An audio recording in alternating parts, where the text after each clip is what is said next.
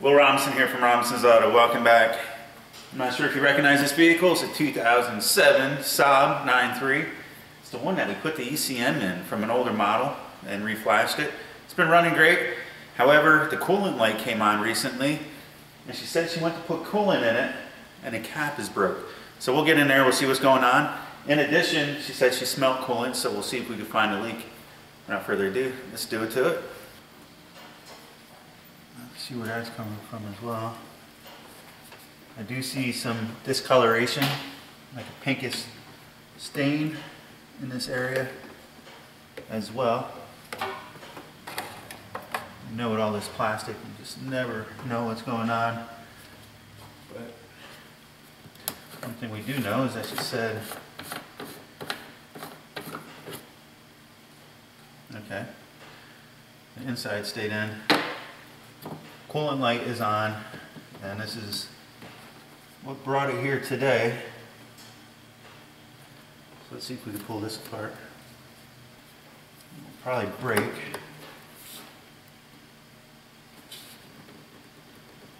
It's kind of O-ringed. I'm hoping if I get it to spin,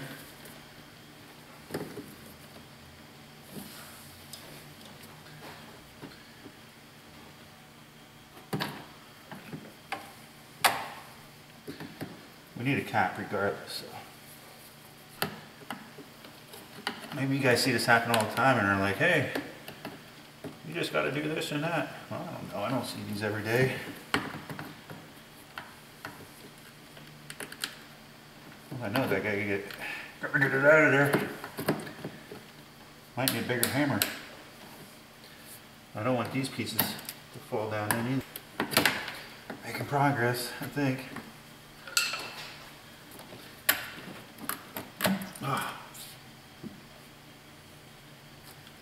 All the tabs are broken on the inside. The O-ring was probably just stuck. But I doubt this was the reason for the leak and the stain down below. Let's put a little pressure on there and see if we can find anything. Okay, this is the Astro 78585 coolant testing kit. It's their master kit, I believe. And as you can see, I haven't really used it much. I've had it for a little while, but I don't get a lot of these type of jobs as much as I used to. But then they come in spurts, you know, so I'm sure it'll get its use. Well, if I had to guess, Saab, GM, right? I would think it would be a later model after purchase one, so your kit may not have included the one you need. It's the 7858541.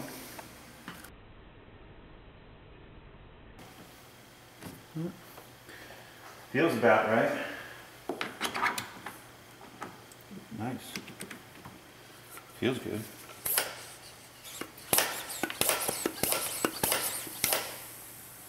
Ooh.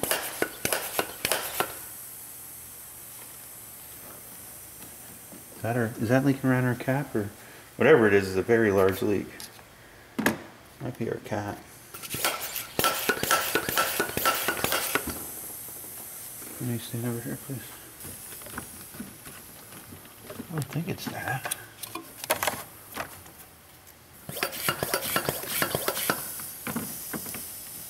I don't think it's... Do you have any soapy water? Well, this shouldn't leak unless the other cap was failed and wasn't allowed it to build any pressure. I mean, that's possible, but this here, where that O-ring's at, should be sealing this back tube. Okay. So, but it sounds up high. Pump it. Hold on.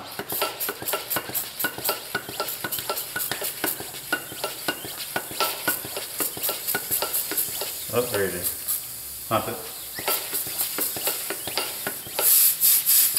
Oh, there's your problem. I thought it was the cap leaking, and that would explain the proximity of this pink stain. Well, hopefully that was showing up for you, but evidently we have something broke here. And my first initial once over when I was looking, as you can see,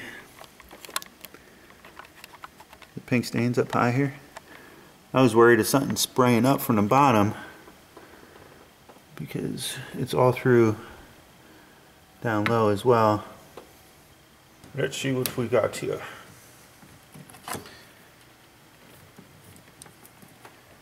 Oh, that's not good.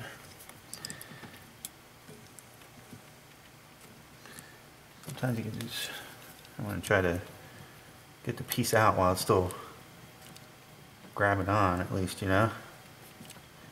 Otherwise I gotta fish it out with a pick or something. There it goes. Ooh. Well, there's the breakage. See it? Alright, let's pull this bottom one off right away.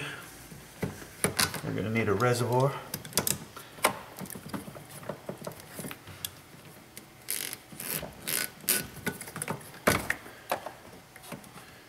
Top. This here is a fluid extractor. I'm sure you guys have seen this in 100 videos already, but I tell you what, it's a manual one, but it works fantastic.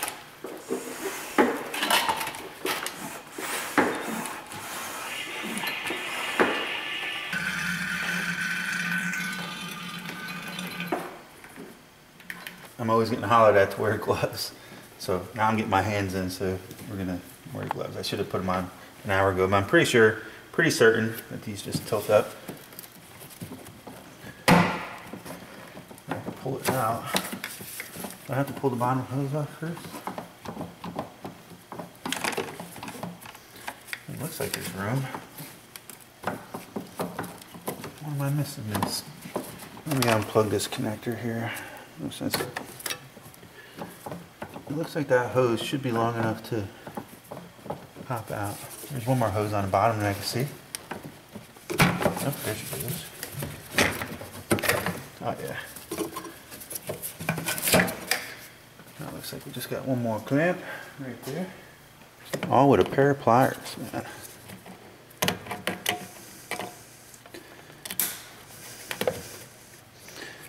Fantastic.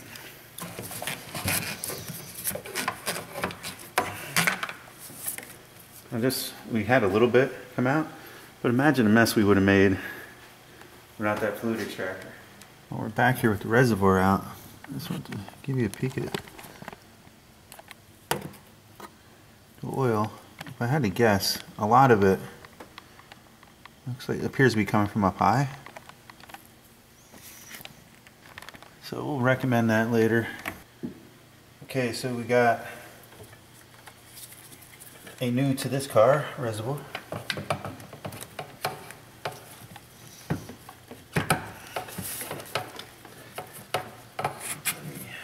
Right out there. Come down here.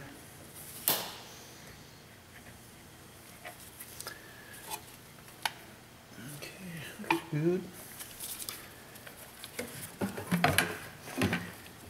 Feel it going like that.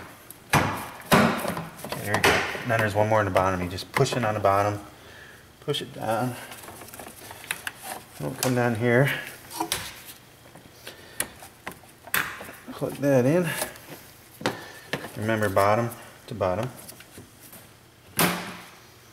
Perfect. She wanted to be there, evidently. So try to keep them in the same spot. You see their stains.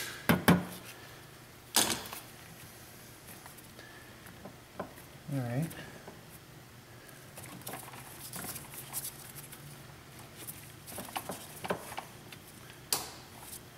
It's really that easy.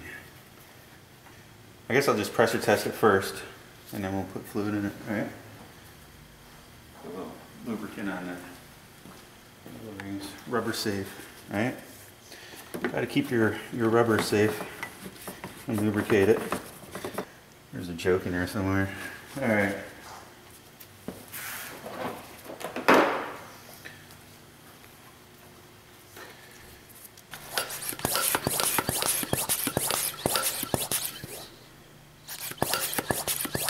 I don't want to bring it up too high. appears that it's holding, you know, bring it up a little more. It appears it's holding pretty well.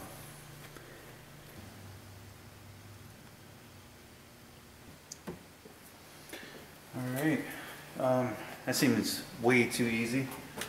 So I think a couple more things I gotta do on this vehicle. Change the oil, rear brakes. Not sure how far I'm gonna go with this video on that.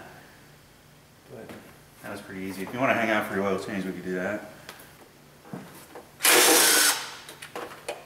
You can do this without pulling this cover off actually, but I find it easier.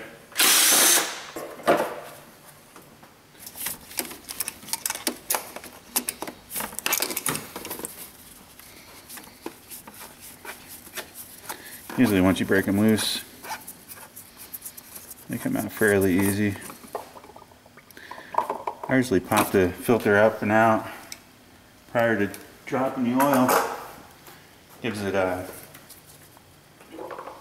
some breathing room, I guess you could say. Skill. 15 millimeter. Not bad. Alright, back in. Tight. I heard you bought a horse and you thought it was a cow. And then you tried to milk it, but you didn't know how. There we go. So I'll just filter out. Put a new gasket on here.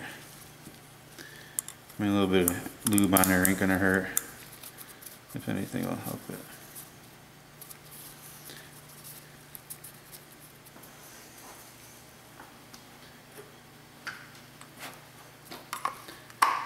Filter.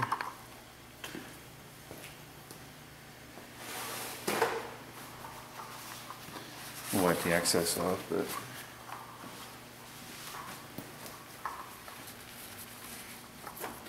alright, a little bit of oil on the tip of that one as well.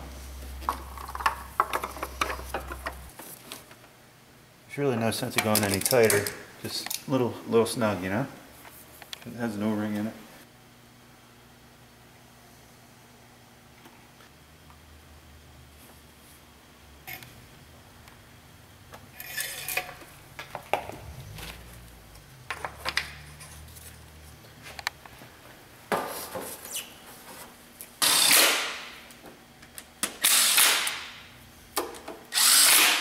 So just come in here. I always like looking at the oil light, making sure it goes out when I start it. Okay. Shut her down and we'll check the oil one more time. These things are thirsty, man. They hold a lot.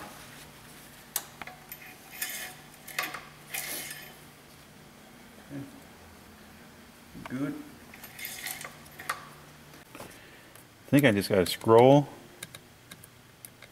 to settings, so use your up and down. Then once you get to settings, I think you hold set. Okay. And scroll. The time for service. Reset service checks. Yes. Next service. 100%.